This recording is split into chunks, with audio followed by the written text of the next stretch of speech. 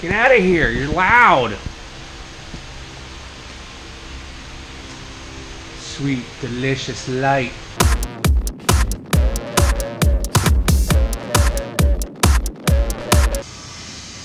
Hey guys, welcome back. I'm Hope Saget. Today, I need to figure out the rear end. I have to do something with this rear end.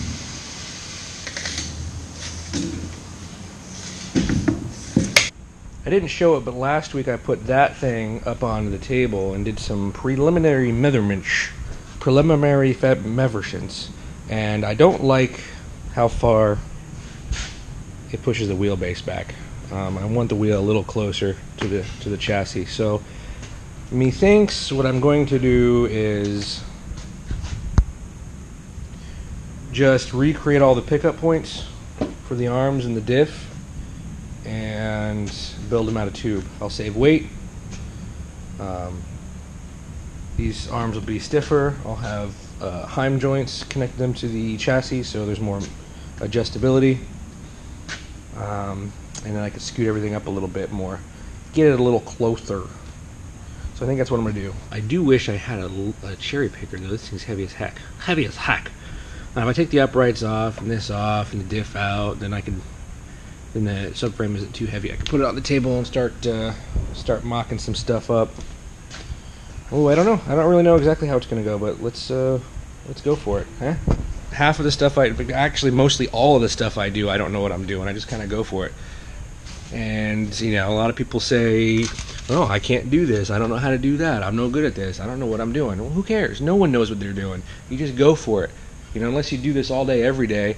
You know, but the thing is, at some point, that person who does it all day, every day, just said, "I'm gonna try it," and they did. And then look what they're at. So you just have to go for it.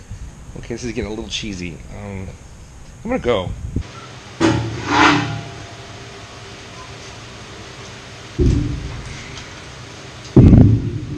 Scale. See how much this thing weighs. I'm tube cutting. Okay, so this is difficult, but I got these plans online. I think I talked about them before. These Vodou kit plans are for a Haynes Roadster, so the chassis dimensions are slightly different, but this rear section, at least for the pickup points on the suspension arm, should be the same. So like it tells you where the brackets should be, and it looks like my measurements on the subframe looks like they're close. It's hard to get an exact measurement without a lot of work measuring these weird points in space. So I'm going to start cutting some tubes with these things and see how everything fits together. But they have their own arms here. I guess I could measure the distance, you know, make sure they're about the same size as the stock ones. It's really weird here though. They don't have any toe adjustment for this lower control arm. It looks like these two back ones are just regular bushings. They're not eccentric and they're not Heim joints. They got this guy up here. That's for camber, for the upper control arm, but the lower control arm is where you get your toe from, and I don't see nothing. That doesn't make any sense. That's kind of ovalized. That would be camber though, that wouldn't be toe. I don't know. See, I don't know. Wait a minute. Oh, that's a front control arm. This is a rear control arm. Yeah, they don't have any way to adjust toe that I could see. They're just regular round bushing tubes, both sides. Tube's done. Loud noises! Get my files out here. So this is going to be one of the ones that goes front to back, and the lower control arm brackets will be there.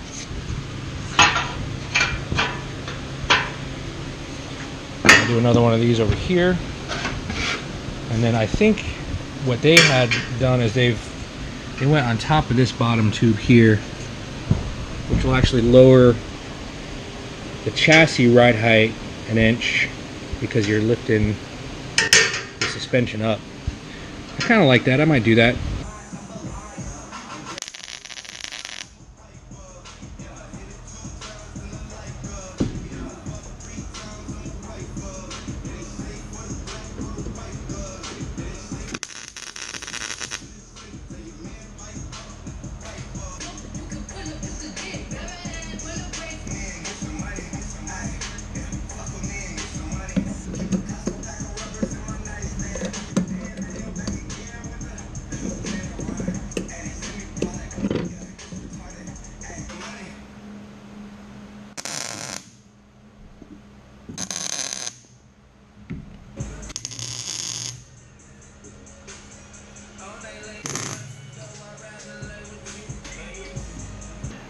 I'm out of wire.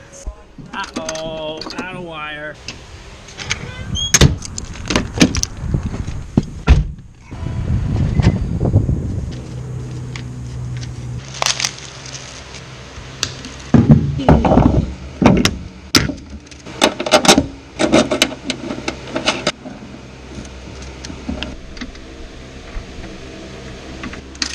Ah, fuck!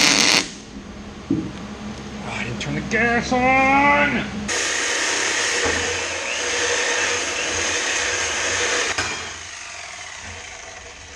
I had to cut this one out because I made that from that size I got from the book, and it's not meant for independent rear suspension. These little 1x2s here mount to another 1x2 that goes across this way, and that's just the right height for the upper control arm brackets. So I'm going to cut that out and put a 1x2 going across there at the right height according to this other plan. You know, it would have been real nice is to design all this in a computer first, but you know, this is the kind of stuff you got to do if you don't do that. If something's not perfect, you just got to cut it out and do it again.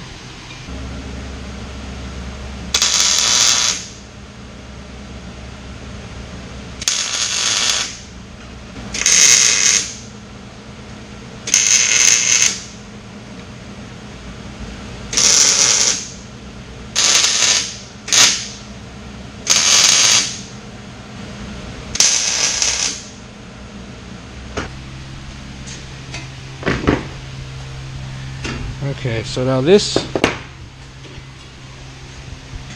one here is going to be next, and I have the measurements from center line and from the bottom of this, so I could technically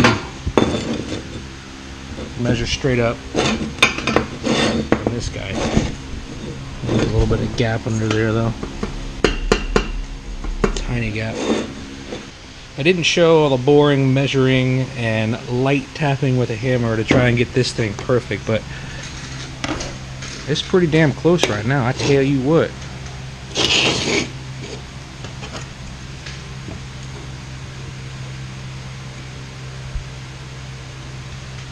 I mean, pretty close. Nothing a little adjustable suspension arm won't take care of. Let's go ahead and tack this on before I bump it and move it.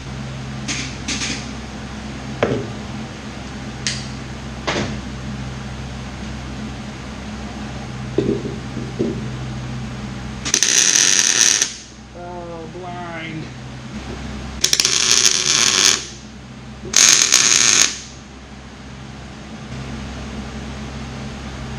Whoa. I was like, why am I so off?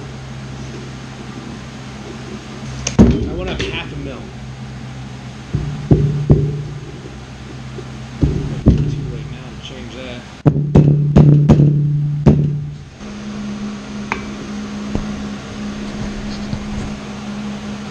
That's pretty good, man. That's pretty close. I tell you what.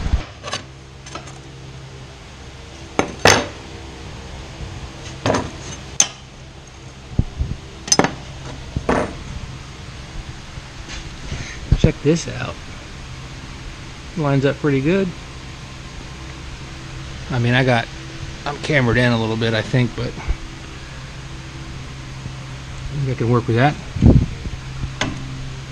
Oh, this is gonna be so sweet. How sweet it is to build a low-cost car. A little less negative camber. Some tubular arms and rod ends that are adjustable. Got a decent amount of space here for a fuel cell. Custom made fuel cell on the cheap. Getting pretty excited. Didn't look like much, but took all day. And that's it for me. Thanks for watching. By the way, if you haven't, check out my Instagram, card.sick. It had some build pictures that you don't see in the videos, probably. With some other cool stuff that I do once in a while. Also, I just gave out some stickers on there. Gave out some free stickers, so maybe you should go check it out.